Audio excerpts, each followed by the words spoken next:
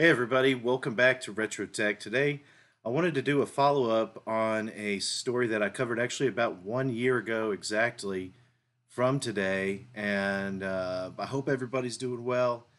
And I thought maybe I'd bring you a news story you're guaranteed not to read or see about probably anywhere else in the mainstream media, and that is an article here from the Register, which is just a tech IT uh, site, I guess. So the reason I bring this up is it's a follow up to this story where there's a CRT monitor class action lawsuit from 13 years ago now, and there's an update to it. So I thought I'd bring this article was sent to me yesterday, and I read through it, and I read through the interesting stuff here. So I'm just going to go through some of the highlights on here because it's quite interesting on what's actually going on. So first off, 13 years ago, there were first court papers were submitted. So this is 13 years ago. They submitted the initial filings, and since then, there's been 5,733 additional filings in the case.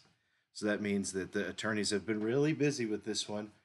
This is about CRTs that were made between 1990 and sold between 1995 to 2007, which is a pretty long uh, time period in the life cycle of the CRT. This is actually right about the time when the patent ran out on Sony's Trinitron, and then these companies, everybody except Sony, almost pretty much, that didn't make the Trinitron tube had to get together, and they decided to do an antitrust price setting where they all raised their prices to make sure that they were making enough money, as well as competing still with Sony.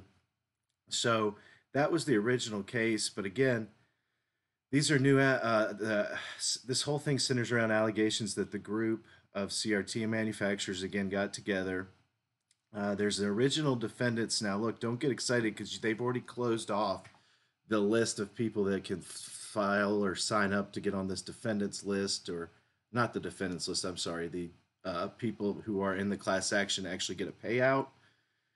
But again, this was filed originally in 2007. The brands that were alleged to be part of this scheme were Hitachi, Toshiba, Philips, Samsung, and Matsushita, as well as, well, there was a small group of attorneys as well as a large group of plaintiffs who signed up to be part of these classes.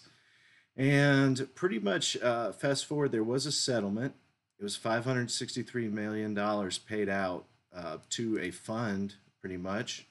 And that was finally supposed to be done in 2015, but of course, after they decided the amount of money, fast forward 5 years to the present, and the lawyers are still in Oakland, California, filing more paperwork and filings to argue over who gets what's left of this now $513 million settlement, which I'm not, I mean, somebody did take it notes in this latest filing that there was an expense of $29 million in it, and then maybe some attorney's fees they got paid no matter what. So again, the court has not made, and the judge in this case has not made a decision regarding this. So the lawsuit, so still the lawyers are going at it, and they will make out well though. So that's what they're all fighting over. This will continue to drag on until the final court, and John Tiger or whoever else is the judge in this finally makes a final decision, and then it exhausts all the appeals. So this is really what happens in these lawsuits. I mean, these get drawn out incredibly long. This is how normally every class action suit happens. So basically, if you bought a brand new CRT monitor from 1995 to 2007, and it was one of the brands I just mentioned, they were price gouging by setting a price that was way higher for their product and then flatlining that, like trying to make an even playing field with Sony, saying we're setting our price here, and then everybody else in the industry is going to set our price within that parameter to compete against Sony. If you want to go get a Sony, you have to deal with their pricing. The rest of us are going to be on one pricing pretty much, so that they didn't compete with each other. They were just trying to compete with Sony for the most part. So this latest filing comes from this Scarpula, who is Francis Scarpula, an attorney for one of these subclasses, which is the class action. The people that are part of one of the subclasses who signed up, goodness, between 2007 and I think 2015 ish, they signed up for that 8-year period to be part of the class action. Excuse me. And so basically, if you run through this whole objection, I did read the whole thing. It's so much legalese, it's ridiculous. But there are still a bunch of objections from this attorney's group, and it's still deeply rooted in things like problems with how the class members were separated and they were treated inequitably, basically saying they weren't valued high enough. The class cannot be certified because, again, and that's three different objections here for basically the members and the way the members have been cheat or classified or even legitimized. Some of them were saying they were not legitimate. Multiple class representatives do not have standing. Again, that's the same kind of deal. Here's that $29 million removed from the settlement as attributable to claims from the ORS and NRS. So these two law firms maybe were getting money, which is from the complaint comes from them, which is interesting. So I don't know whether that means they claim that somebody else was getting attorney fees or whatever. But then, and then finally, class members was legally defective, the notice. So again, they want to go ahead and send a new legal notice to every class member, which I'm sure is hundreds of thousands of people probably.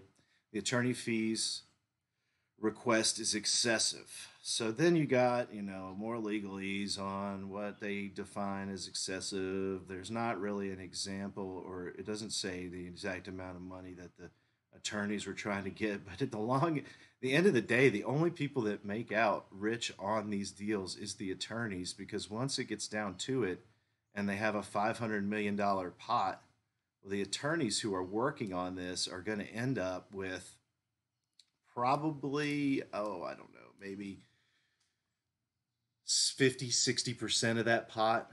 On top of, they'll probably charge the class members all their attorney's fees, which from what I can tell is going to be between at least 30 to 50 million dollars for this long of a time, and this much paperwork and sub lawyers and subcontracted lawyers and paralegals, all kinds of things. That's how this works. They're going to do all that, and then out of that 500 million, there might be 200 million left, and then that's going to get split out and sent out to, I don't know, 100,000, a million people, who knows. And then so it's going to come down to where people are probably going to get like a check for $15 to $25, and that hasn't even come to fruition yet. And so the only ones who really make out like winners here are the law firm. But I do see, I will show you, this is an interesting thing about the law. You get involved in a case like this and you literally have to keep it open, and while there's a huge payout at the end of the day, once it's done, it can obviously take years, and probably sometimes, maybe it never get paid out, who knows. So that's what they're looking for, is that big payout at the end for years of work. And sometimes lawyers can go bankrupt chasing these kind of cases. So anyway, that's just an interesting update. If you want to see the original story, I will put a link to it. I did have a video. Here's that video. Sony's competitions pays millions for cheating on TVs. So that was the original video, again, back in May 30th. So if you want to check that out, there's some more information there. But it's just a really interesting kind of advancement in this thing. And again, if you ask me personally what I just think these attorneys are going to continue to duke this out, and somebody eventually probably will get paid, because these are big companies who actually have the money and are still in business and have had to make these settlement payments probably already to this point. It's just this money is either sitting in an escrow or a fund or something waiting to get paid out, I'd imagine. So just an interesting story here, and I definitely working on the D24. I've recapped one of the boards already, and I've got the first video actually coming on that really soon. Look for that next week, and then we'll get into just a whole long series on that D24, because I really want to completely go through every board. Kind of, there are some surface mount capacitors that are definitely bad on some of the boards that's going to need to be replaced, and that's something we've never worked with because they're not really in other PVMs, or BVMs very much. I mean, really, other PVMs and BVMs that are lower end don't have surface mount components, or they have components but not capacitors. So that should be an interesting thing. And thanks again, everybody, and I'll see you guys next time with some more retro content.